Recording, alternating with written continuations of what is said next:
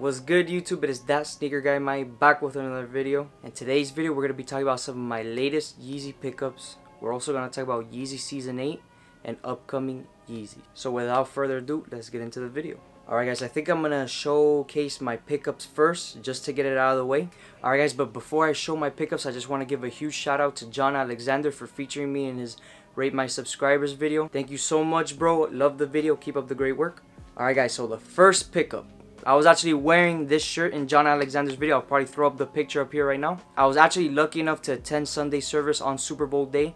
Absolutely crazy experience. Super blessed, super grateful to be a part of it. Yeah, in attendance, if you were there in attendance, everybody, this is the crazy part. Everybody that was in attendance for the Sunday service was able to get this shirt for free.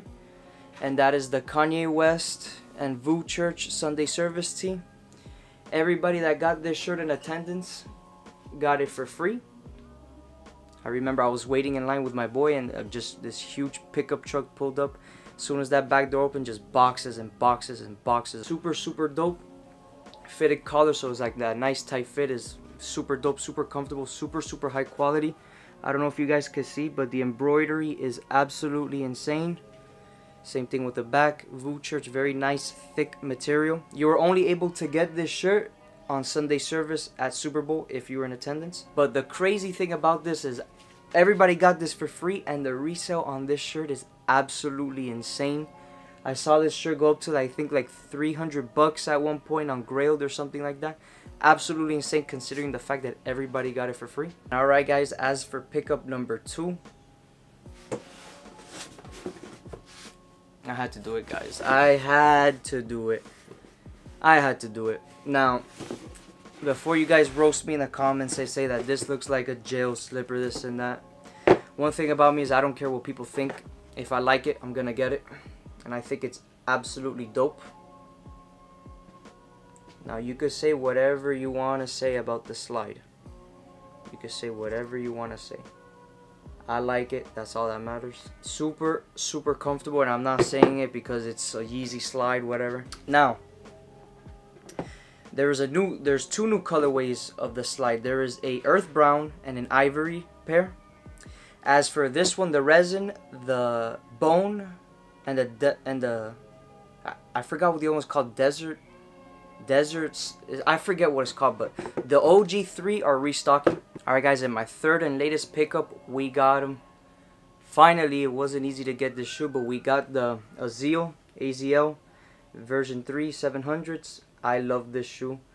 Love this shoe. This shoe, like John Alexander said, I think the shoe won shoe of the year for 2019. The crazy part about this shoe is that this shoe actually glows in the dark in the cage. But that's not my favorite part. My favorite part is actually the outsole. Super sick. Let me see if I could get the glow in the dark to show up on camera. And I guess you could kind of see it just a little bit, but yeah. Alright guys, let's talk about Yeezy Season 8. Finally, after so long, we finally got another fashion show from Mr. West himself. Although this one was all women's, I believe an all men one is coming out later on this year. He did it,